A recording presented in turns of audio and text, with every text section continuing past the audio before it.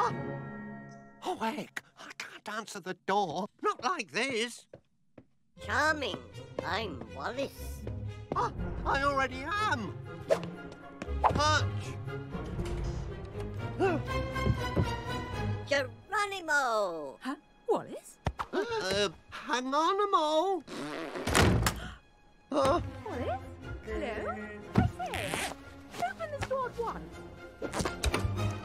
Oh, Totty. Lady Tottington, if you don't mind. Oh. I'm afraid I have some rather bad news, Wallace.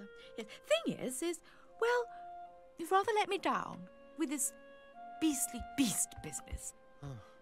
I suppose I have. Yes. Well, it's obvious to me that you have absolutely no idea where this poor creature is. And I'm afraid you've given me no option but to let Victor shoot the poor thing. Shoot it? Yes. Wasn't an easy choice, but the veg competition has to come first. Besides, Victor's promised me it won't suffer.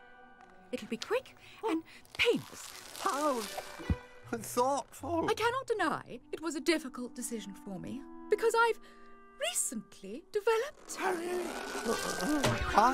feelings for you. Feelings? Oh, well, never mind, eh? Ta-ra, then. Wait, Wallace, I haven't finished yet. There's so much more that needs to be said. Well, I'll give you a tinkle, shall I? Can't we at least shake hands and part as friends? It's not very convenient at the moment. Thanks for coming by.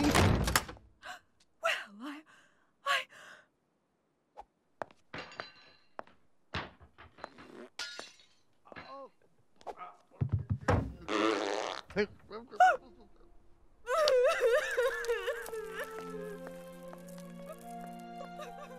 That's right, my lovely. You can say goodbye to your fluffy lover boy. You've got to help me, Gromit. Hide me, anything, before it's too late. Lad! Your lordship.